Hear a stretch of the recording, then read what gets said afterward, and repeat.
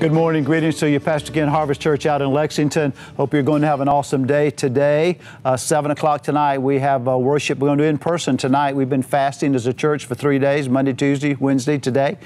Great service tonight. I'll be sharing a little bit. And, of course, online, Harvest 378 on Facebook and Harvest Church Lexington on YouTube. We'd love to have you join us tonight at 7 o'clock. Great stuff going on. It's time to tune into God, you know. It really is time to tune into God. The way we tune into God is through a relationship with Jesus Christ. Our verse for this week, Hebrews 12:2, says we're looking unto Jesus. We're focusing on Jesus, who is the originator and the finisher or the perfecter of our faith. You know, if you allow Jesus to start something in your life, He will come alongside of you and help you finish the course.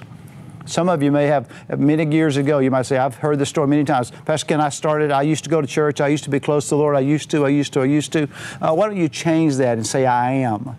Not just I used to, but I am. Bring it up in that present tense of that verb. I am walking with Jesus today. I am opening my Bible. I am opening my heart. I am opening my life to God and the Spirit of God. It'll make a difference for you today. Going into this fall season of the year, it'll make a difference for you. I want to pray with you this morning. Will you pause a moment? I'll be right back and we'll say a morning prayer.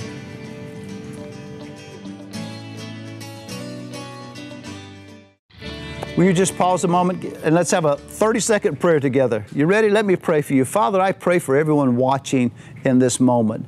I pray that your Holy Spirit will touch their hearts, will open their eyes so they can see the way forward, would bring peace to their hearts so they can have comfort, and will bring hope that gives them courage to face today.